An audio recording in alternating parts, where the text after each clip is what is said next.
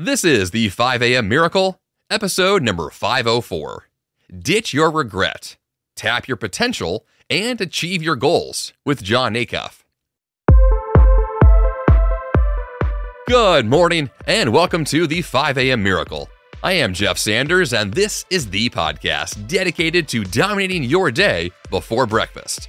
My goal is to help you bounce out of bed with enthusiasm, create powerful, lifelong habits, and tackle your grandest goals with extraordinary energy. In the episode this week, I speak with Jon Acuff. Jon is a keynote speaker, prolific author, host of the All It Takes Is a Goal podcast, and one of my favorite people here in Nashville. Jon was on the podcast a few years ago in episode number 223, discussing his previous book, Finish, and this week, he is back to discuss his latest book, All It Takes Is a Goal, the 3-step plan to ditch regret and tap into your massive potential. Let's dig in.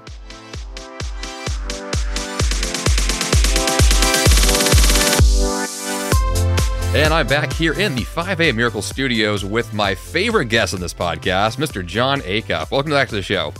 Yeah, thanks for having me again. I really appreciate that. It's been a long time since I've chatted with you, but I think that one thing that's been consistent with you has been producing amazing books. And your latest one, I think, fits this podcast so well. It's called All It Takes Is a Goal, the 3-step plan to ditch regret and tap into your massive potential. This is the kind of book that I should have written myself. I'm glad you did, so thank you.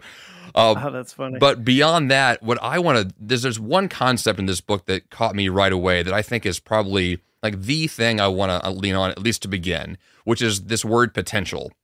Because I think that what I've thought about for a long time when it comes to books, not necessarily goal books, but when it comes to like people like you and I who create content, we share it with the world, like, hey, you could reach your potential and be all you can be. I say these words, I hear these words, but I kind of wonder, like, from your perspective, what does that mean in a practical sense of what are we striving to become? Like, what is this kind of ethereal, like, land of awesomeness that we're trying to get to? Yeah, so the way I define potential is the gap between your vision and your reality. So the vision you have for how life can be and the vision and the reality of how it is currently. So I think when you tap into your potential, what you're doing is you're closing that gap. Like you're overlapping those two things. So an example of that might be, okay, I want to, be in a certain shape, or I want to own a certain type of house, or I want to build a business. And you've got this big vision for it. And then the more you work, the closer you get that reality to overlapping that vision. That's when you're really tapping into your potential. When you're saying, okay, I want to run my own business, and I'm running my own business on the weekends right now. I have a day job. It's still paying all my bills, but I'm starting to kind of get that reality closer to the vision of what I want my life to be. That's how I think about potential. It's just this gap between who you think you can be and who you are right now. And then if we can make those overlap, that's where life gets really fun. I know from reading a bit of your book and a bit about what you've discussed here that you didn't feel like you hit your potential until later in life. Can you share more about that? Oh, yeah. Like still currently am finding different ways to tap in. No, I wouldn't say I really started to get excited about goals and understand goals and potential until I was in my mid-30s. And I would hear all these stories of like, this guy had a paper route at 4 and he's an entrepreneur and like all these people that seem to know exactly what they wanted to do with their life, like right out of the womb. And I just would feel like frustrated, ashamed of my own life. Like I was wasting potential. So that's really where this book started. We took our oldest daughter to tour Sanford University in Birmingham, Alabama. I went there. My wife went there. And we're standing on campus. This is a couple of years ago. And my wife says, wasn't college the best? It was just so amazing. And I was having the opposite experience. I was looking across like my collegiate train wreck and just thinking, oh, what a waste. Like I could have done so much more. And on the drive home to Nashville, I started to think about that. And because I had just written this book called Soundtracks about mindset, I knew those thoughts weren't helpful. That regret, the way I was processing it, wasn't helpful. So I started to think, okay, the 4 years of college weren't great, but I've got 40 years that I'm still going to live. Like, what if I could make those great? What if I could figure out how to tap into my potential? And then I started to say, do other people feel like they're not living up to their potential? And I was amazed how many other people felt that way. We commissioned a research study with this PhD named Mike Peasley. He's a professor at MTSU. And we asked 3,000 people if they feel like they're living up to their potential, and 96% said no. And so then I had there's three things I look for in a book, Jeff. I look for a personal connection because I want the content to be authentic. I want it to be something I'm excited about. I'm going to talk about it for years. I need to be all in. The second thing I look for is a need. Do people need it? Do I hear neighbors talking about it? Corporate events, when I speak to them, are they talking about it? When I do surveys and studies, are people asking for it? And then I look for a spot in the marketplace. Has it already been done to death in the marketplace?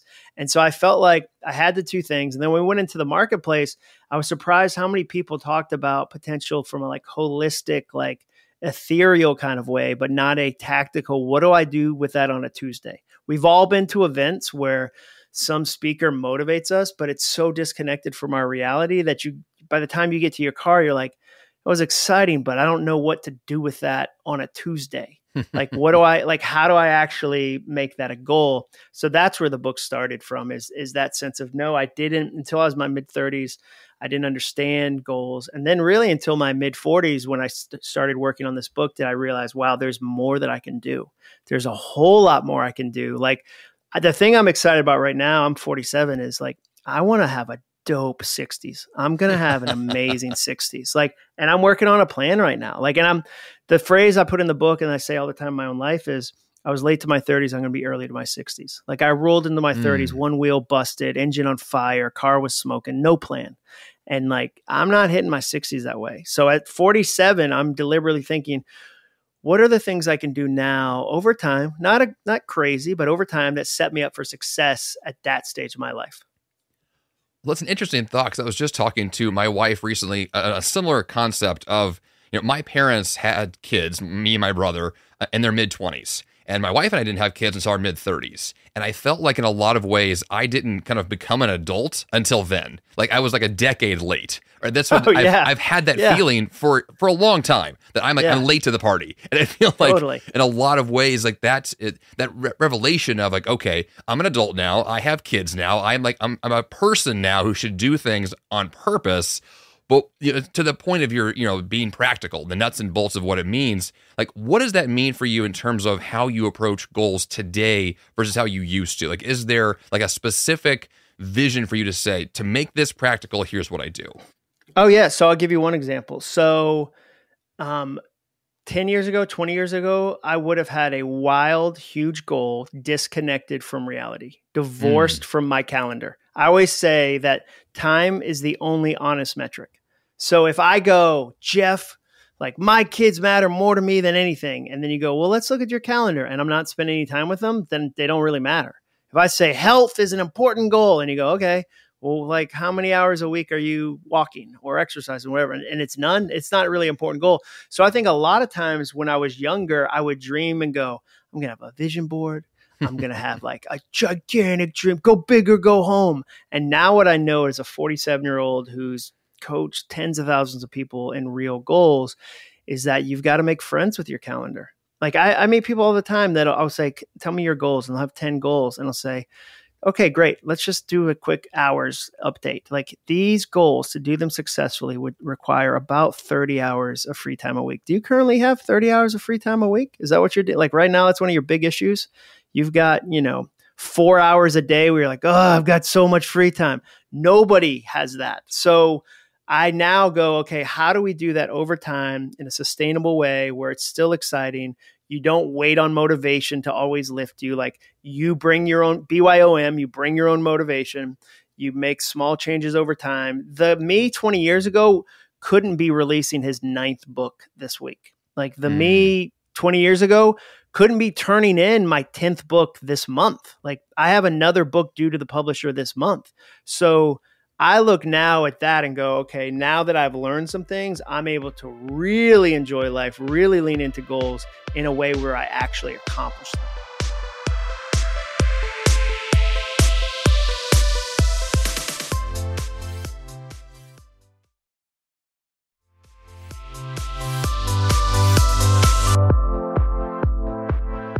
It's interesting with the idea of being aspirational when you're younger. I've had, a lot of bucket list goals of all these, like, here are the big things I want to do. And I still have those lists today. Like, I held on to them, but I've reviewed them in the last couple of years. And I just kind of chuckle because it's like, okay, that was nice. Like what a good thought. But none of these things are actually real.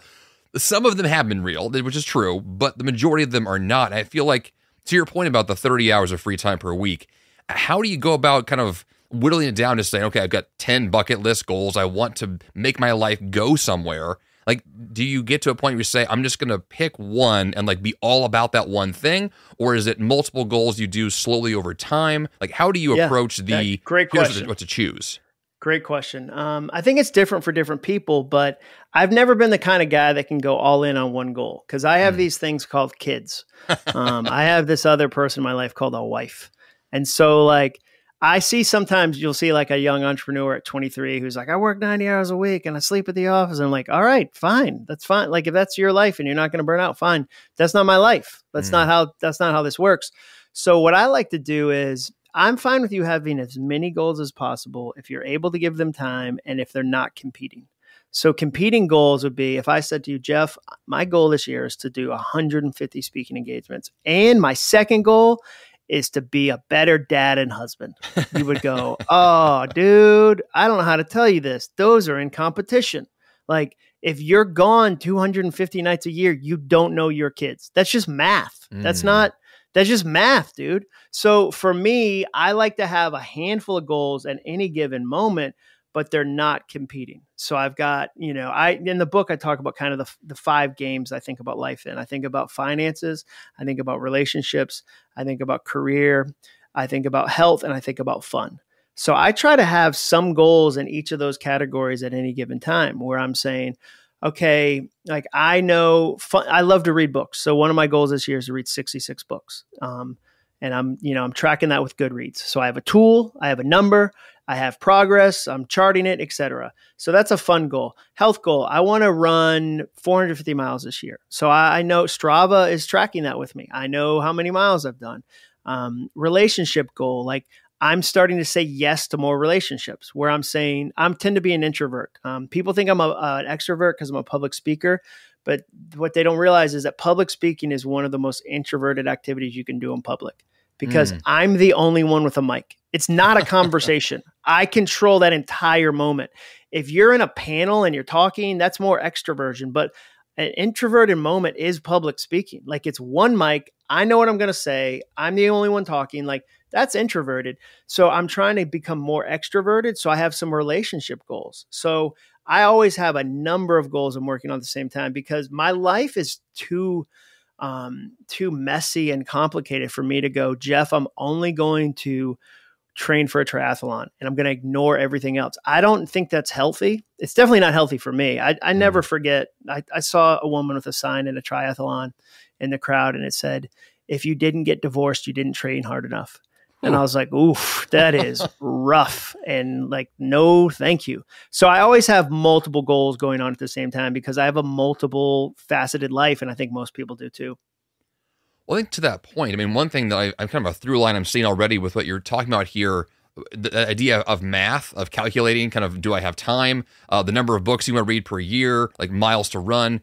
To me, like the numbers aspect is a big part of this. It's a calculation, right? We're like analytically asking, like, how do we get here? Which I think is fantastic because that makes it so direct. It's like, can I do this? Well, here's the answer, yes or no, which I love. Yeah, and people don't like that initially, and I understand why, because it introduces the concept of limits, and we hate limits. We reject limits, but I look at limits as springboards, as boundaries, as something they kind of clarify the picture for me, not as oh, I'm so mad I can't do all this. Just, okay, if I run into a limit, what can I do to change it? So I did an exercise. This is so simple. It's called a time gap analysis, where I said, okay, I have 168 hours this week. Let me add up my work and my personal commitments. So what of my hours already have a name? So I've got this meeting, that meeting. I'm going to take my kid to cross country, like added it all up, added it a percentage of unexpected hours, because about 20% of my week, just completely unexpected. No week ever goes according to exact plan. And I had 171 hours of commitments in a 160 hour week, which is a problem. I'm 3 hours over. So then I said, let me try this for 3/4 of a year, because this was in March when I did this exercise. I added it all up, came up with everything that I was working on, and I was 520 hours over budget, which is 13 weeks of time over budget, 13, like 40-hour work weeks over time. That's a significant issue. But now that I know that, I can do something about it. I can, delegate, I can delay, I can delete things, I can start to do it. Most people never make friends with their time and never make friends with their calendar. So then it's just this force that constantly stresses them out. The reason you feel out of time is you are out of time. Like you are. And then here's the interesting thing, Jeff, that happened in 2020, 2021. A lot of people had to pause their normal life, their normal work, and do different things. COVID forced them to pivot. We said that word 1,000 times. Pivot and do new things. And then what's happened is the old things have come back in 2023, and they didn't stop doing the new things. So there's a lot of people working double jobs right now who pivoted and took on 40 new hours of work to kind of keep the thing going. And then at least 75% of the old things have come back, and now they're way over budget, and they don't know why they feel so stressed. And they feel so stressed because they have 2 jobs and didn't even notice. Wow. That makes total sense. I think for me, I had my COVID experience was I let a lot of things go and I didn't bring them back. And so it's kind of the opposite in a lot of ways. I'm doing less now than ever before, but for me, like all my live events got canceled. So I took on virtual events, classes, podcasts, all these things. Guess what's come back? Live events. Right. So all the things I pivoted to, I'm still doing, and I still have live events. And so there's a lot of companies that, okay, they're going to do virtual work. They're going to, like retail stores. I've spoken to many retail stores that had to figure out great curbside delivery. So they had to add that. And now regular restaurant eating has come back. And so now they're juggling. We've got to also work like the DoorDash thing. We got to do all like 17 other ways for people to get food, plus the normal way, which 5 years ago was still busy. We were busy then. And now we've got 17 other ways food leaves this building. And we haven't acknowledged that, whoa, we've got a lot going on. I mean, from that perspective, the book is called All It Takes Is a Goal. And I think that for a lot of people, myself included years ago, might hear like what you're just talking about of overwhelm, of I have too much on my plate. When someone is in that place of like, there is just too much going on, is there a plan to scale back in a way that is intelligent and healthy and fulfilling? Because to get to the place you're talking about of, I'm excited for my goals, I'm excited to work on these things. Excitement is a hard feeling to have when you're just drained.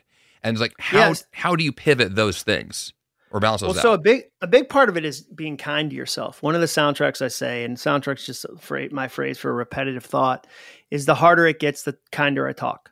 The harder it gets, the kinder I talk to myself. And a lot of times people do the opposite, and it just doesn't work. Like they try to say to themselves, you got to get your act together, and they talk worse. And so part of it is kindness. So for example, when I had 2 kids under the age of 3, I had less available writing time. That was just a reality. Like I remember my wife said one Saturday morning, I was like, I'm going to go do some writing when the kids take a nap. And she was like, oh, they dropped their nap. And I was like, what? Did we get the vote on that? What do you mean they dropped the nap? And I remember being like, oh, I guess I just lost that hour and a half. And so it's different when you've got a bunch of kids at a certain age. You shouldn't hold yourself to the standard of when you didn't have kids and go, boy, I used to get so much more done. Now I feel overwhelmed. There's just different seasons in life where you have more time for more things and other times when you have less time for things. And so I think you have to, 1, be kind to yourself, 2, acknowledge what season you're in, and 3, start to put some numbers around it so that you can have some reality around it so that you can start to make some decisions. It's only confusing when it's all in your head. When it's all in your head, it's chaotic, it's overwhelming. One of the things I like to say is that paper shrinks fear. Paper shrinks fear. So if you said to me, John, I have 100 things to do, I'd go, oh man, that sounds like a ton. Like maybe you do, like, let's list them. Let's list them out on this piece of paper. And chances are you wouldn't have 100. And we could probably categorize some. We could probably even say, hey, you're carrying the pressure of this one. This one's not due for a month. Let's move. This guy belongs in October. Why is he sneaking into September for? Like, this isn't this isn't time for that. It's kind of, you don't borrow trouble from tomorrow. I think that's part of what happens. And so the reason I like numbers, and I'm a writer, so it's not like I'm great at math or anything. It's just, I have this phrase I say that data kills denial, which prevents disaster. Data kills denial, which prevents disaster. I know I'd rather know the data and deal with it than have the disaster eventually. And I'd rather say, oh, okay, I want to write a book. The book is due in 6 months. So that really means if I don't want to be a jerk to the me 4 months from now, like I don't want to, I'm always thinking about how do I hook up future me? What is future me? How do I make today? Like, what do I do today that makes tomorrow easier? Oh man, if that book's coming due in 6 months and I don't want to wait till the 4th month because that would really stress me out those last 2 months, I should try to deliberately write an hour a day, 4 days a week. Not every day. I'm not going to be perfect, but what can I do to set that up? So I think there's all these little tools when you feel overwhelmed that you can start to say, okay, let me pull back. And then the other thing, like the stats, I mean, according to Happier Money, this book I just read, the average American watches the equivalent of 2 months of television a year, 2 solid months worth of TV a year. The average American, according to Nielsen ratings, watches 34 hours of TV a week. So I agree people are busy, but I think there's also time we're missing that if we said, you know what, I was on Instagram 7 hours last week and I felt gross after I was using it. Maybe I only need to do it 3.5. Like inside the book, one of the stories is Susan Robertson. She got her college degree in the car rider pickup line by picking up her kids and doing 15 minutes here, 20 minutes there, 30 minutes there, and just realized, oh, I'm sitting in this line and I'm scrolling Instagram, or I could be watching a clip from a professor at a local community college that will help me towards my degree. So I think be kind to yourself and then make friends with numbers and then steal your time back from places that are stealing it. There's so much there. I love that. It was a long answer. That's fantastic. Clearly. When the Instagram thing you just mentioned, one thing that I tried, I think last December, I deleted all the social apps from my phone and I never reinstalled them. So I'm still 6 months into this with no social apps. And you're still alive? And you're still breathing? Alive. I have not died.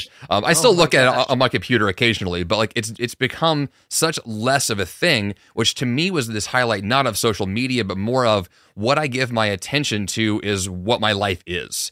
And I don't want my life to be social media. And so it was just this question for me of what should my life be about? I've got 2 girls that are under the age of 5 right now. Like to your point earlier of the season of life, it's busy. It's like I'm in that season and have been for the last couple of years. And I know for me now to define what a goal would be, to define what my life would be, I have to be a lot more intentional now than before.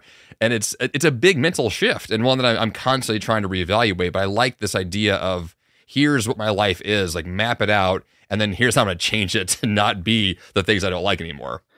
Well, yeah, and something I say sometimes is that time is your most valuable resource, but it's also your most vulnerable. It's your most valuable and most vulnerable because time doesn't know how to protect itself. Time only knows how to flow. You have to protect it. So for me, the more I spend time invested in goals, the more serious I get about my time. And what's fun is that I don't mean that from a discipline or grit or persistence perspective. I have very little discipline. I have very little grit. I have very little persistence. What I do have are goals I love. So the joy of doing it makes other stuff look dumb.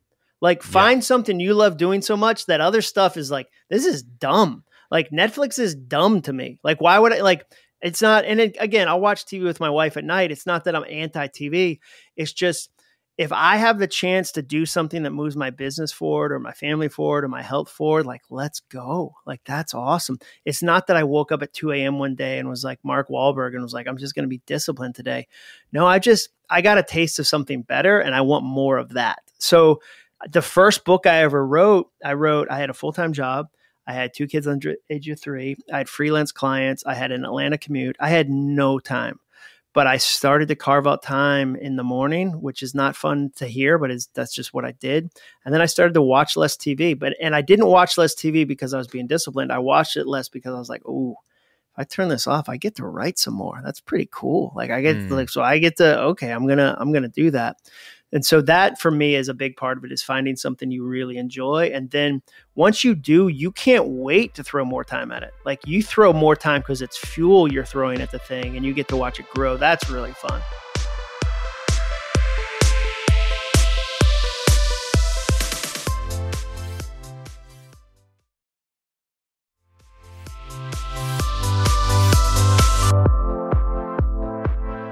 That is really fun. I think for me, I've thought of this concept of it's more of a magnet, like it's pulling me in. Like I feel like I have to go towards it because it's just like drawing me towards it. Which I feel like for me, if that's the feeling, I feel pulled into something. It's the opposite of being like forced into it. I'm not being pushed towards it. Like it's not the discipline. It really is this like I can't not do it. Like I have to because I want to, and that's where my life is now. And to get to that point for me is like in those moments, it's amazing. Like life is fantastic. That's flow. It feels like flow. That is flow. Totally. Yes. Totally. Yeah. 100%. So on the book, you also have mentioned this topic or this concept of looking backwards to help us go forwards. I want to hear more about that one. Yeah, so that was probably the biggest surprise for me in the writing process was there's all this research that for every 100 scientific studies we do on sadness, we only do one on joy. And we are obsessed with trauma from our past and pain, but we very rarely look at the good moments. Like every counseling session I've been to, like I remember one, we drew a trauma egg where you had to draw a picture of all the traumatic things from your past to your present. Every marriage couples group I've been in, the first couple of weeks we share our stories and there are these dramatic, terrible parts of our stories. I've never had somebody say, hey, we're going to look back at the last 10 years and figure out what really worked well for you. As if joy has nothing to teach us. So one afternoon in the Augusta airport, I felt stuck about my potential. So I just wrote best moments on the top of a piece of paper and I started to list them out. And what I thought would be 10 moments or 20 moments turned into 171 different moments. And number one, it taught me gratitude. We always talk about gratitude's valuable, and it is, but how do you do it? This taught me gratitude. Two, it taught me self-awareness because it reminded me of the things I love. Three, it made me present because when you tell your brain and your heart to look for moments you love in the past, it automatically starts looking for them in the present. You start to go, oh, I should add this to my list, even while you're still in the moment. And then it set me up for the kind of future I want.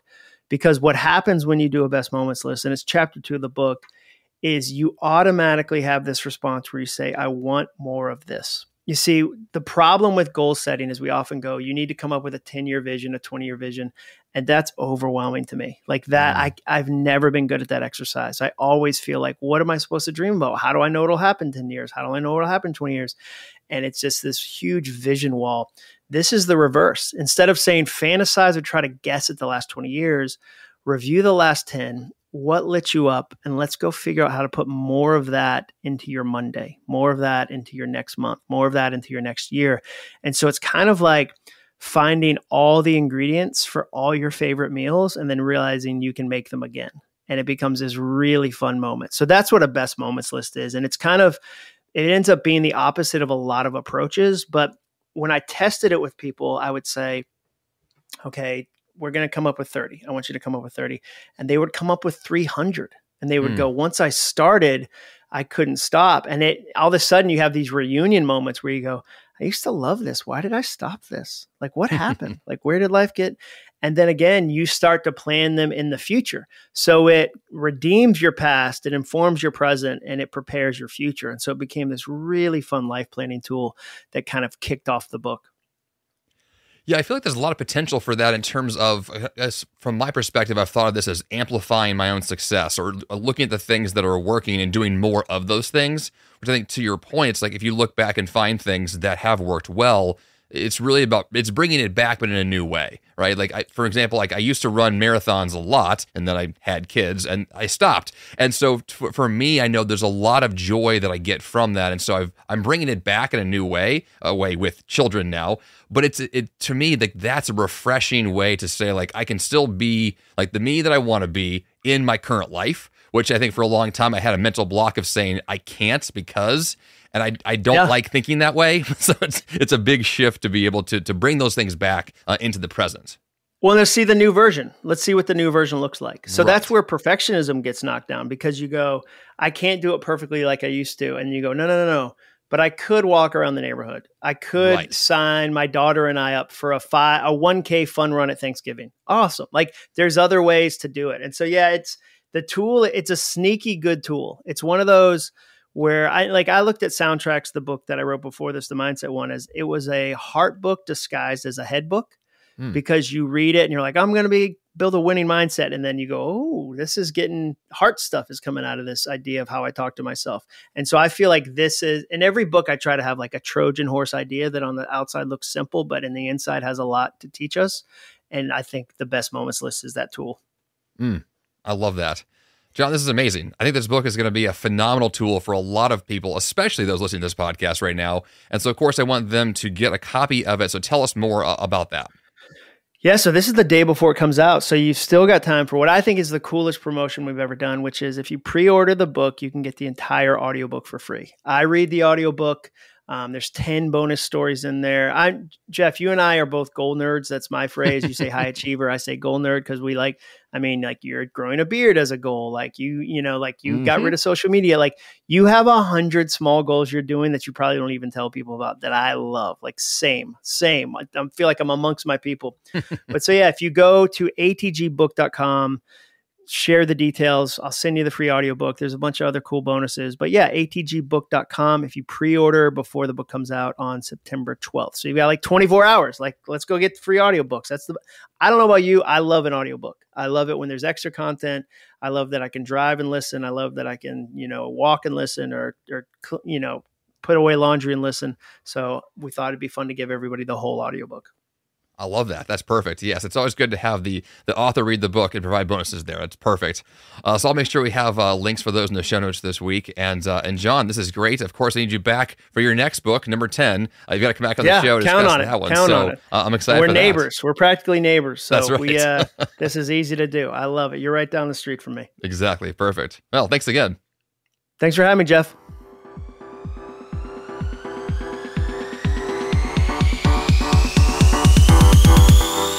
And for the action step this week, grab your copy of Jon Acuff's new book, All It Takes Is a Goal.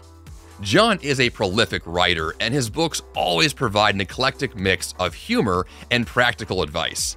If you want to take your life and work to the next level, this book can provide tremendous context and action steps to nail down your next grand goal. Links to Jon's book and website are on the show notes this week at jeffsanders.com/504. And of course, subscribe to or follow this podcast in any awesome podcast app you have right now. And that's all I've got for you here on the 5 a.m. Miracle Podcast this week. Until next time, you have the power to change your life, and the fun begins bright and early.